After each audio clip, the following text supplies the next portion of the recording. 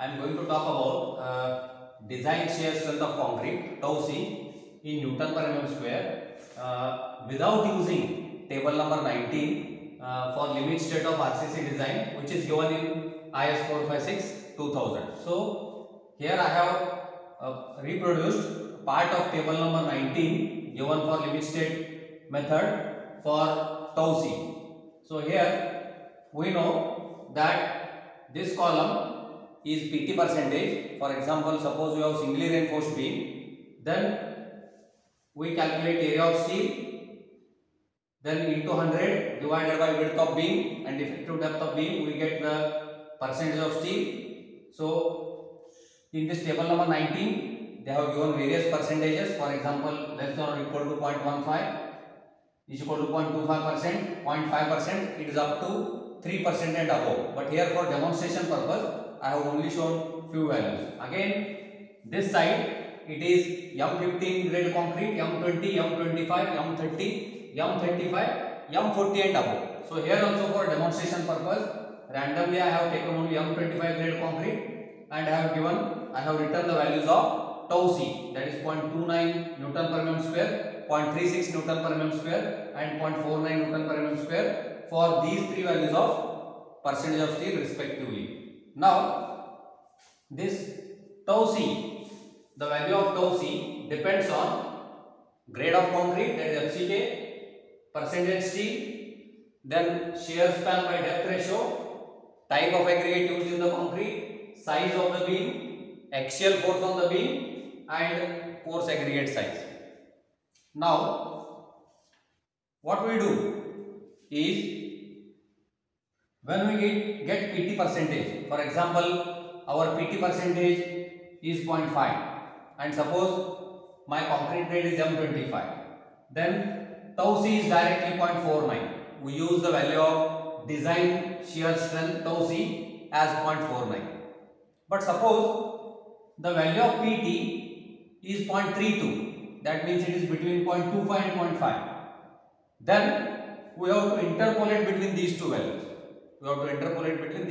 By using this table number 19. But now I am going to tell a story how this table was actually formed, and we really don't need to use this table at all. So there is no question of interpolation at all. Directly for any random value of PT, we can arrive at tau c. For that we have to remember just two formulae.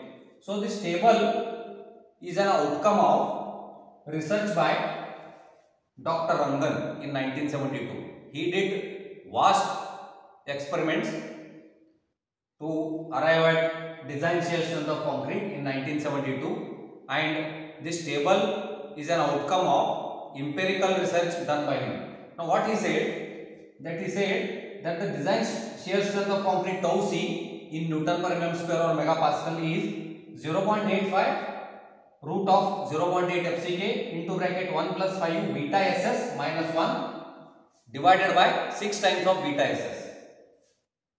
Now here this is 0.8 FCK because it is well known fact that the compressive strength of cylinder is approximately 0.8 times of that of cubes, and therefore it is 0.8 FCK.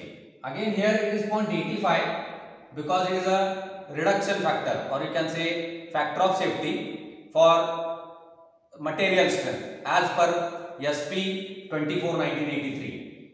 What they say, that since there is a difference in quality control between site concrete and the laboratory concrete, and therefore they say that apply one reduction factor of 0.85. Now here we know FCK, for example suppose M25, but we don't know beta SS. So again what Dr. Rangan did, that he gave the formula for beta SS as 0.8 times of FCK upon 6.89 into PT, that is percentage of steel, or 1, whichever is greater.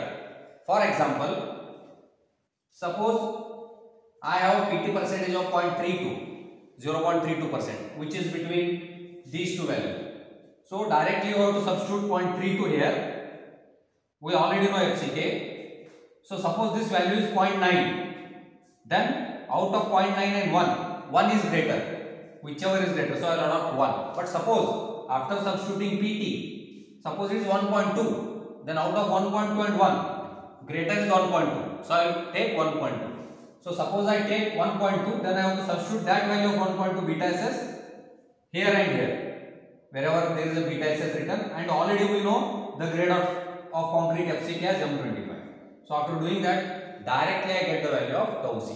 That means I don't need to use any table at all while solving. Directly, if I remember these two formulae and the underlying conditions, directly for any random PT percentage, I can get the value of tau C. Because by using table, if our PT percentage is 0.5, 0.25, 0.15, then it's okay. Directly we can read. But most of the times, it lies between two values, like 0.32, 0.33, and then we have to interpolate.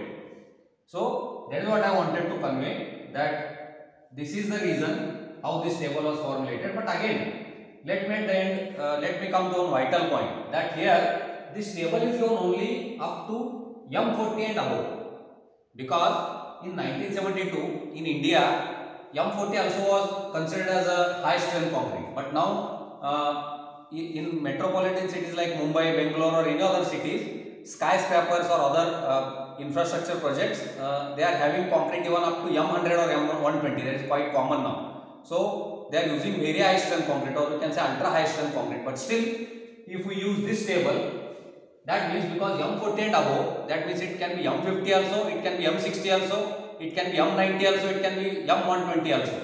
So M40 and above, that means suppose we have M120 concrete for a high-rise building, but still I use the same value of tau C because it says M40 and above, and therefore there is a lot of research scope here in especially this shear strength, that someone can come up for grades like M50, M60 up to M120 or even M150. Because of the advancements in concrete technology nowadays, very high strength concretes are being used all over the world and especially in India also. But again, research in shear of concrete is not that easy, because the phenomenon of pure shear in concrete or RCC is very rare. It is always flexural shear, or there are other things which are associated with that, which I don't want to discuss here because that is a beyond scope of my discussion. Here I want to culminate just by finally saying that I wanted to only convey that students don't need to use this table.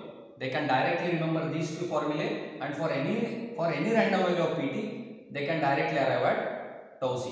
Thank you very much.